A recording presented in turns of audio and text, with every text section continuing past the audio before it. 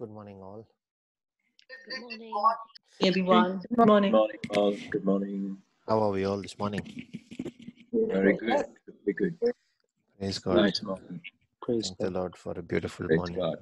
Praise and a God. great day ahead. Beautiful. Let us begin our day in our prayer. In the name of God the Father, merciful, and kind, and compassionate. In the name of Jesus, our ever-loving Savior, who is ready to run to us at the first opportunity he gets, to our aid, to be with us in good times and in difficult times. And in the name of the Holy Spirit, our advocate, our guide, the scepter of the King of Kings. Thank you, Father, for blessing us with this opportunity to come together, to praise and thank you, to offer our worship, to be in your presence, to be with you, to talk to you, and to hear from you. Thank you, Lord, for blessing us with another lease of life. Show us all the mistakes. Show us all the dark corners in our lives, Lord. And help us overcome those so that as we move through this day, all old things are past and everything is made new in your presence and through your mercy. Show us the mysteries of our life, Lord, the deep secrets. Search our hearts, search our souls, so that everything that is not of you in there be identified and be removed. In the name. We thank you, Father, for the beauty of nature, for the love of family and friends, for the care and concern that we experience in our social circles.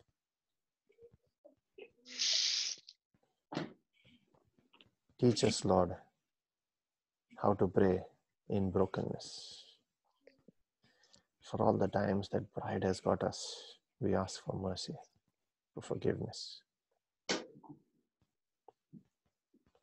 For all the times we have failed to recognize the power in a surrendered prayer to you, we ask for that forgiveness, Lord. For the times we have turned away from you, turned down your voice, rejected your advice and instruction, we have had to face the challenging consequence. We ask for your mercy. We ask for your intervention in every such situation, in every life around us, Lord. For everyone that does not hear your voice.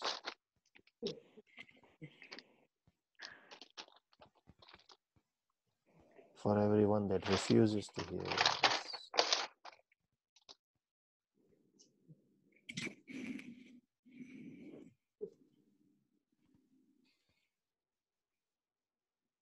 Help us to still our hearts,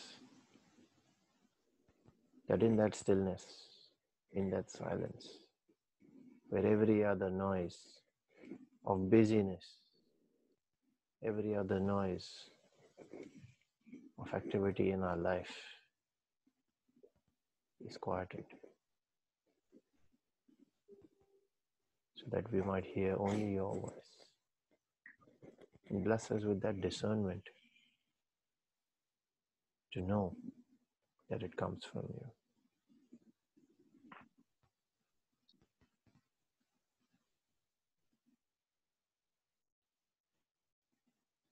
We pray this morning for everyone that suffers in this chaos of not knowing you, not being able to hear your voice,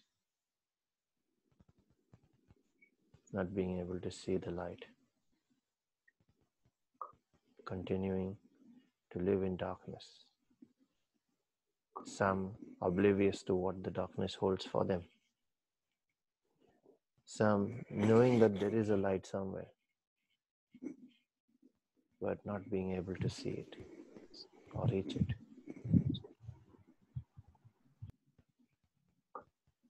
We also pray for evangelization. Your light bearers, Lord. The ones that go out with boldness. Boldness that can only come from the Holy Spirit. So that these light bearers might reach out to every single soul in darkness, illuminating the path to salvation, opening their eyes to your presence, introducing you to them, carrying your presence, Lord.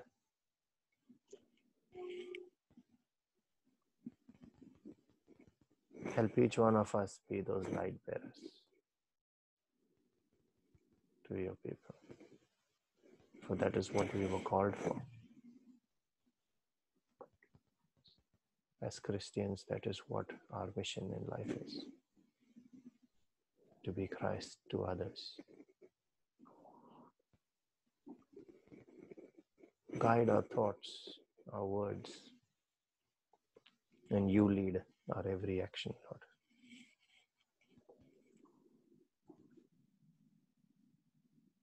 And as we pray this morning, we also raise up to your altar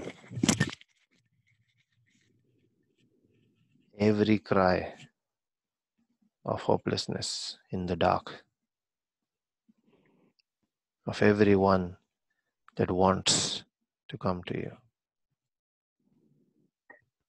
that they may be reached through one of your messengers, that the gap between them and your presence, Lord, no matter how far deep they've fallen, that gap be bridged through this channel of faith, through this messenger that stands in the gap. And your mercy reach to each one lying in this abyss, that we all might be raised up through your grace, Lord.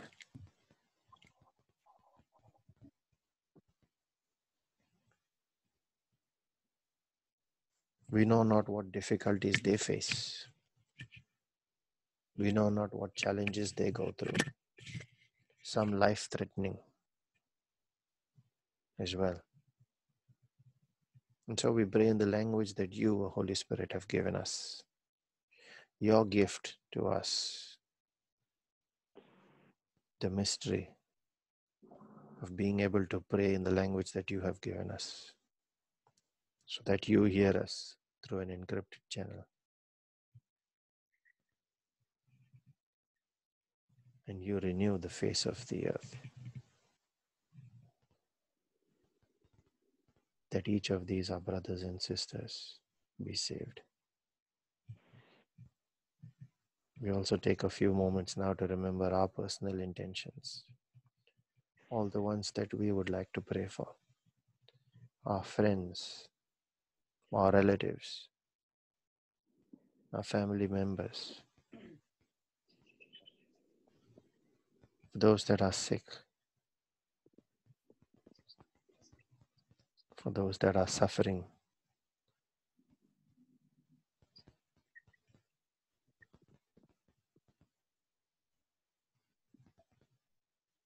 And for those that need deliverance from all kinds of habits.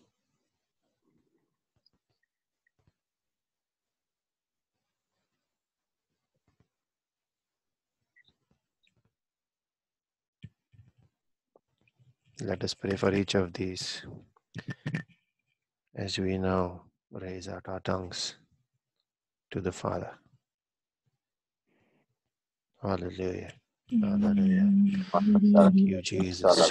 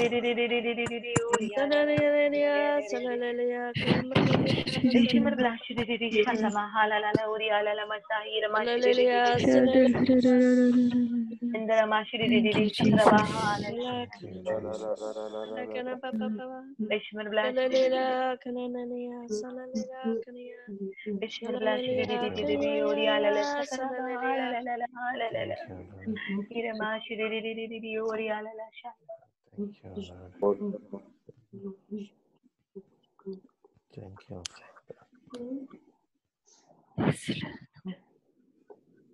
Thank you, Lord, for giving us this hotline connected directly to you. We're able to raise our voice up to you, to heaven.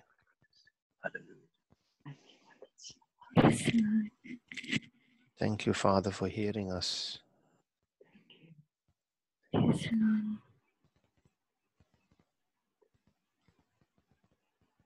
Let your kingdom come in our lives and in our lives of all those around us.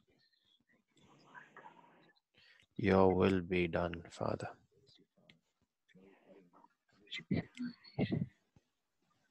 Yes, Lord.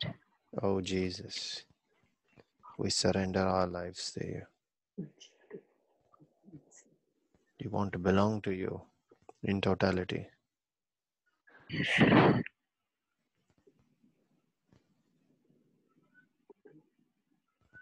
We want to say in confidence, you are our all in all. Every part, every corner of us that is not yours, let that be removed from us, Father. For it is profitable for us to be incomplete in the flesh, and yet be made whole spiritually. Be united with Jesus spiritually. For where the Spirit of Jesus is, there is liberty.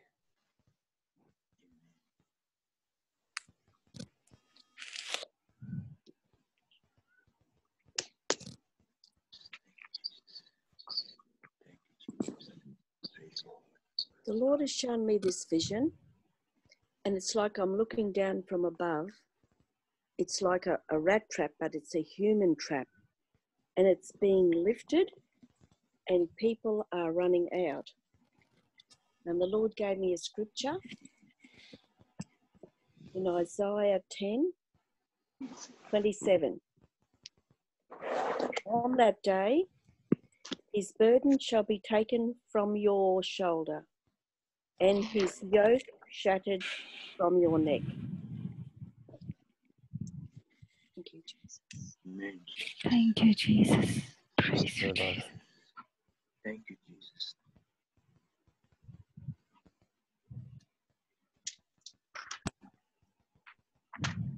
This morning I was inspired by the scripture from 1 Corinthians 12:33. If anyone is hungry, he should eat at home, so that your meetings may not result in judgment. That was very challenging to me. In other words, St. Paul is saying to us, before you go out and preach, make peace in your home first, with your loved ones, with your dear ones. Eat at home and then come out. Amen, Jesus. Jesus. Amen. Amen.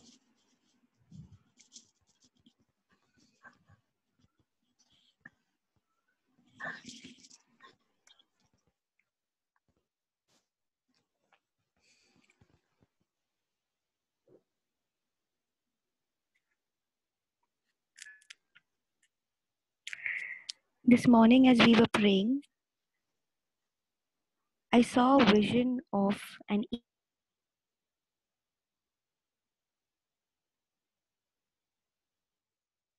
door. I saw the lock of the door, and I'm unable to interpret this vision. Two different visions, one of an eagle and one of a door, especially the lock on the door.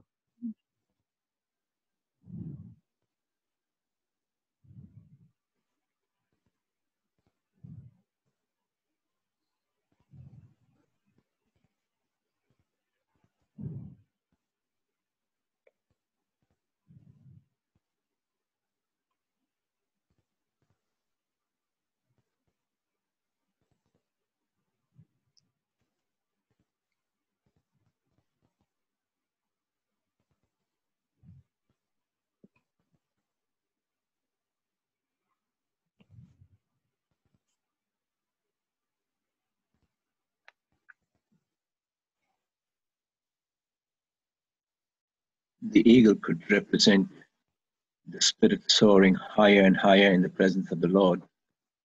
So it is when we are in the Lord's presence, our spirits are soared to a greater extent, just like the eagle soars higher and higher.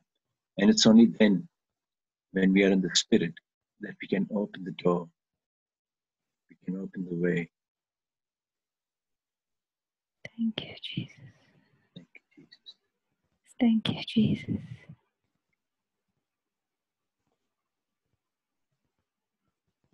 I have a small testimony to give what happened to me yesterday. So last evening when I was talking to a friend of mine, explaining to her about our prayer group, it so happened I started talking about the I Confess Boldly.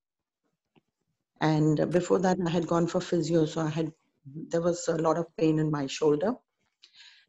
And while I was telling her about how powerful the scriptures are and how we use it in our everyday life, the Holy Spirit spoke to me and said, you are explaining to her about the scriptures. At the same time, you're telling her that you've got pain in your shoulder. Have you used the scripture? And at once I stopped the conversation and loud and clear I said, I'm the body of Christ. Satan and pain has no place and no power in me. And within seconds, the pain went. And today I can actually raise my hand and there's absolutely no pain. So the Praise power you, of the Jesus. scriptures that we read on Friday, the I Confess Boldly, we have to make it a part of our life and use it against the enemy. Thank you. Amen. Thank you, Jesus. Amen. Praise you, Jesus. Thank you, Jesus. Amen. Thank you, Lord.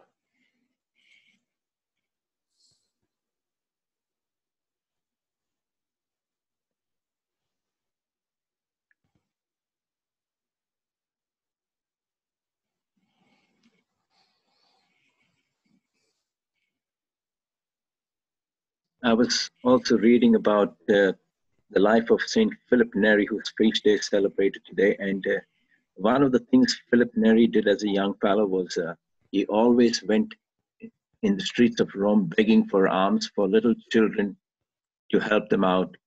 So on one fine morning, as he was doing the same thing, a man slapped him across the face. Philip fell to the ground. He woke up and he said to the man, "That was for me. But now, how about something for the little children?" It inspired me of Christian living. We give until it hurts.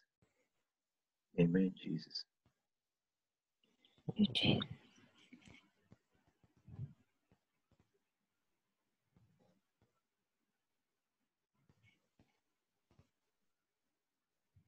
I'll just read a scripture in connection with Janeta's vision. Isaiah 40 verse 31. They that wait upon the Lord shall renew their strength. They shall mount up with wings of eagles. They shall run and not be weary.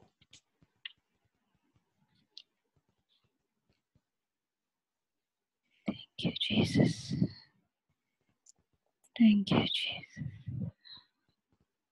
And Russell, that confirms the scripture I got too.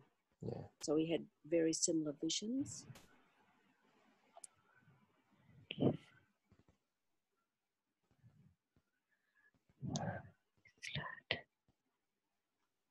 Thank you, Jesus.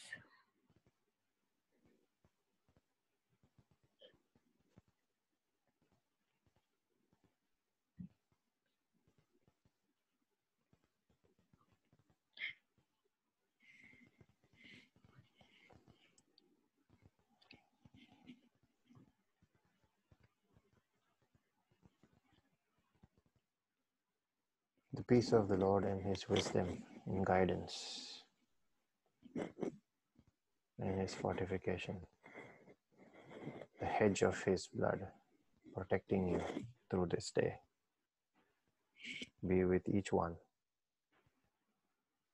And let that joy in your hearts that you carry through this radiate out to everyone around you, so that we move around as living, walking testimonies to the presence and the love of Jesus this day. Be blessed and be a blessing to everyone. Amen. Amen. Thank you, Russell. Amen. Thank you, Have a wonderful Russell. day. Thank you, Thank you, Russell. Thank you, Russell. Thank you, all. Russell.